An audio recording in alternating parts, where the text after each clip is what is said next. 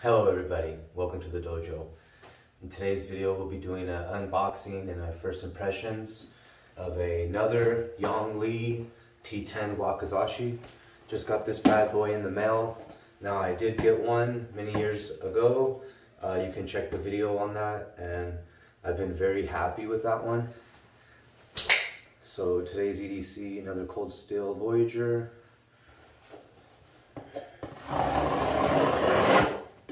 I haven't been making a lot of videos, but I've been making more like shorter videos. Hey, and this one's the real box. Last time it was just like foam, and actually I didn't even open the box. I was expecting foam, so I cut it down the side there, but it was actually cardboard, and I didn't hit it on a seam. So good job to the cold steel Voyager. It sliced right through the side of a piece of cardboard. So it's going to be another messy unboxing, even though I was trying to be clean with it, just because I basically made entry in a way that it wasn't supposed to make entry. Dang, look at that. Hopefully I didn't cut anything in there, but the last Wakizashi that I got, you know what I say about Yongli? Yongli made is strongly made. The last Yongli Wakizashi I got, well, the blade at least has been flawless. The handle broke within, I don't know, a week. Within 1 week, the handle came completely apart. Not just unraveling, but the wood, all the fittings came completely destroyed. And I usually practice only around at least 1 hour a day, sometimes 3 hours a day. It's very rare that I take a day off from training, just because I enjoy it a lot every day. And just in about 1 week of regular training, the handle was completely destroyed. But this is the new updated 2022 version, Yongli T10 Wakizashi. And it's a lot different. This one's a lot different, so I'm really excited to see the difference firsthand. There was a little bit of foam in there. There's some plastic going on here. The box was a lot easier, so good job, Yongli. Last time I made a review of their Yongli Wakizashi, we sold them out. We bought every single one. They don't even exist anymore. Actually, I think they might have restocked them. But it was really exciting to see that happen. In the comments, people saying, hey, I bought it, I loved it, I bought it. And then eventually the comments were saying, hey, it's sold out. So good job, guys. We're gonna see if this one's worth it. It's already super beautiful, holy moly. So last time I didn't like the saya because the saya was super shiny. The saya is still shiny, but it has like this freaking metallic flake in it. Like these opal flakes, super heady. Love it. Look at that thing. I don't know if you can tell. It's still got some plastic around the suka here, but look at the shape of that. I don't know if you can see how it narrows in the center there. That's exactly what you want.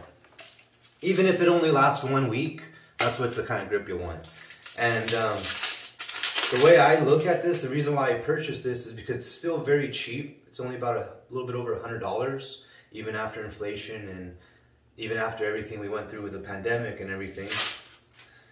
Because the other Wakizashi I got did survive through all of that. I expected to break the blade, and I did not. And again, T10 super still.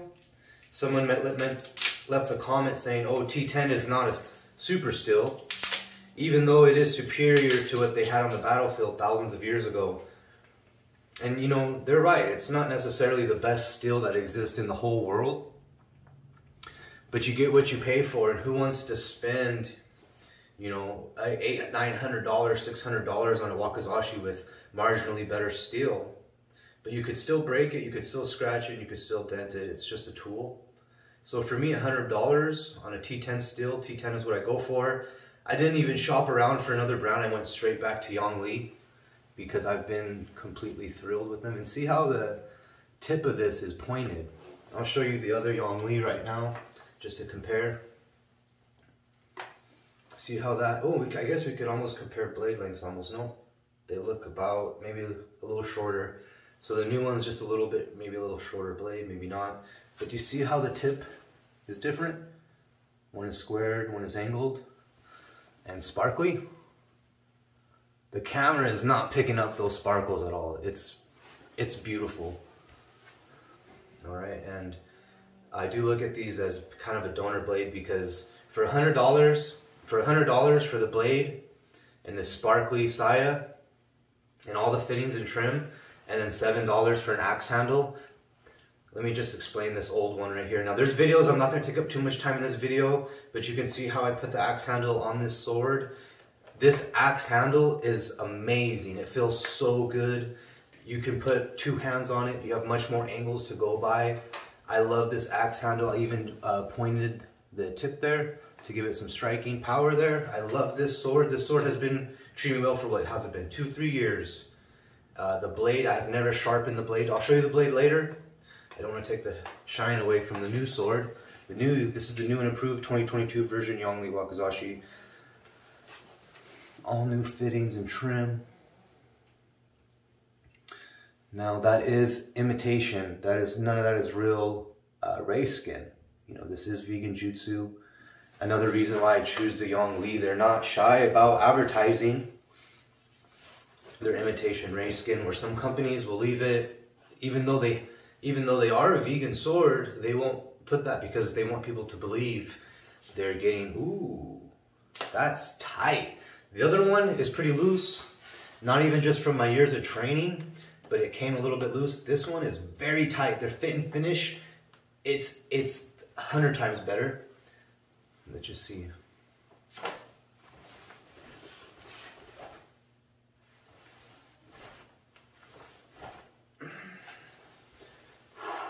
So it's a little bit greasy. Let me just rub off that grease real quick. Holy moly, this blade is 1,000 times more beautiful than the previous one. It's a wider blade.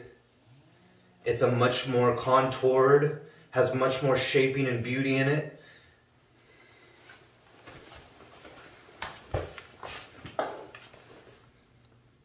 Look at this blade.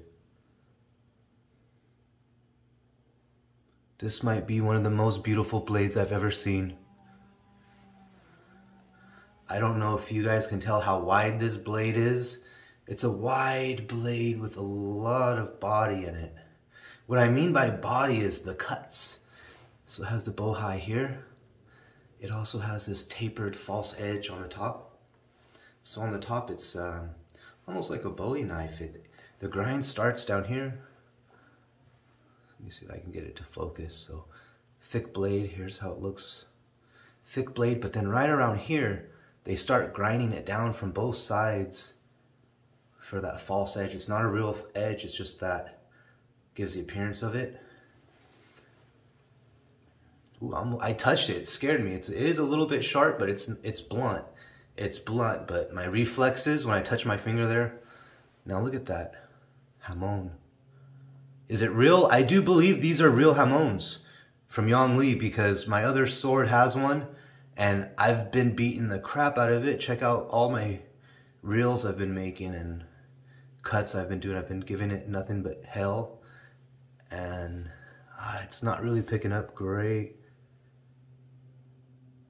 It's beautiful. It's extremely beautiful.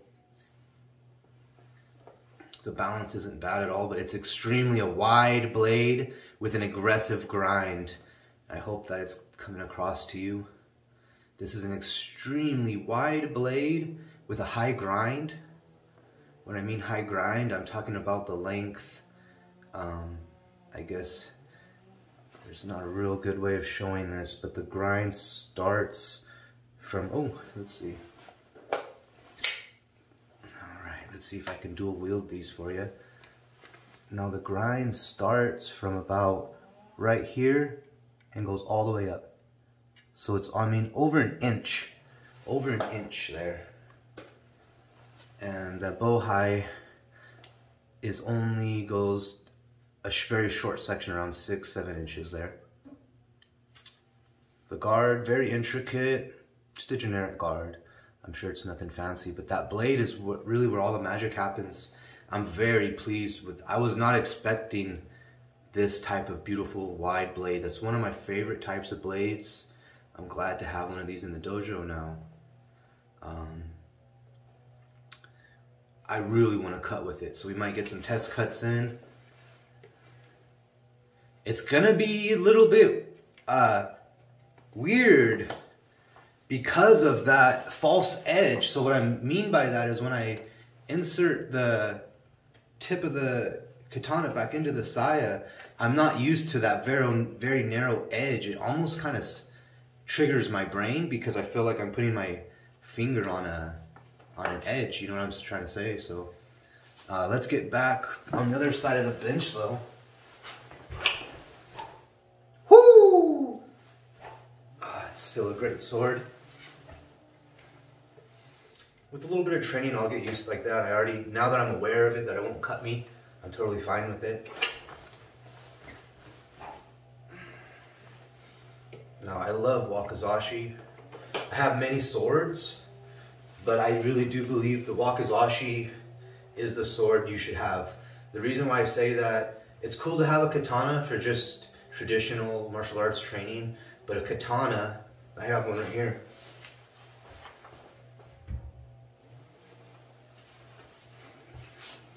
So a katana is more of a battlefield weapon.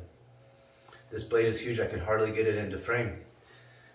This is more for an outdoors type of scenario, but if you take this to a battlefield now, it's not effective at all. This is not as effective in a battlefield nowadays. Even compared to a Wakizashi would be better because it's lighter, you can move in and out of vehicles, you're not on horseback anymore. You don't have the luxury to carry a huge sword like this.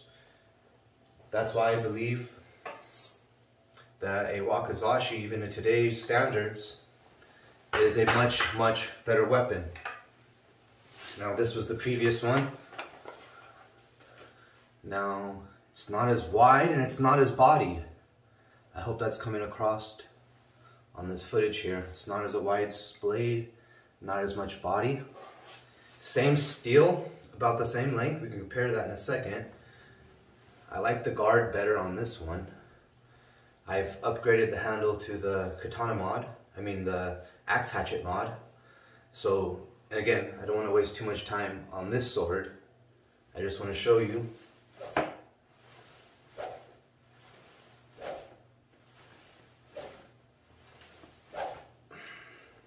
Love this sword. No damage at all on the blade. I've never sharpened it in 3 years. 2 or 3 years, I'm not exactly sure. It's stained, it's been bashed, it's been beaten. There might be one chip on it, to be honest. I seen it the other day here. It's very small.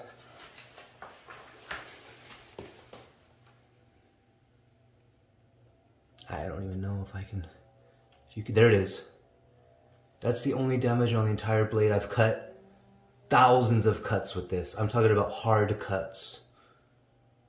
I'm talking about misses, cuts, everything. The blade's completely stained and ugly, but I can polish that out.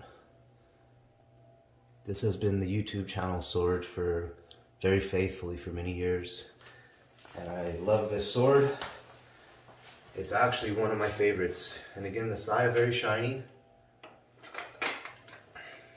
Let's just... Very excited to have this one though. And let's just compare the blades real quick. So with my professional eye, holy moly. So the new Yongli Wakizashi blade is much heavier. Even with the added weight of the axe handle, the previous Yongli Wakizashi is much lighter, and that has to do with this much wider blade.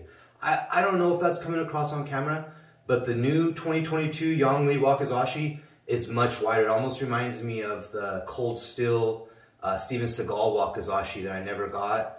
I wanted one, but it was just wrapped in leather, and I don't need all that negative energy. The new blade, oh, I forgot to check length. The width and the weight is definitely heavier. Oh my gosh, it is longer. So it's also about 1 inch longer too, maybe ½ inch. You can pause that and freeze frame. So it's everything about, oh, the balance is amazing. It feels like a scalpel. Let's see if it wiggles. Oh, it's tight. No wiggles, it's very tight.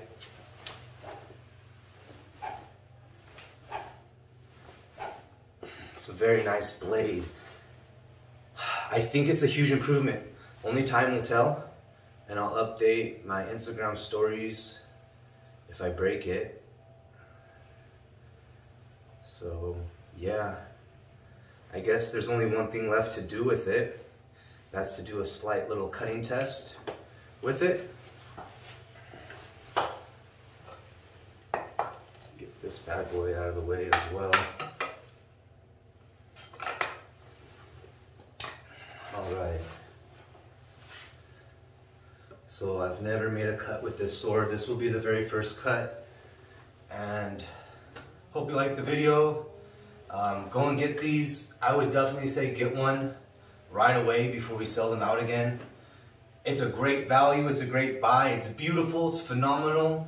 I can't believe actually how good it looks. The pictures do not look that good. There will be a link down below. Let's sell them out. Let's let Yongli know to keep making these, keep advertising them correctly. I like that a lot. And let's see if we can't get a few cuts on this bad boy right here.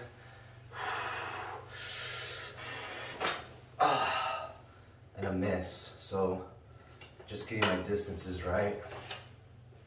Got you.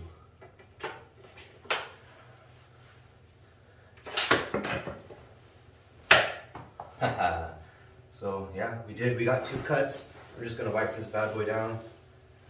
I'm used to just not caring because my other sword has been through so much, but let's keep this one nice and beautiful.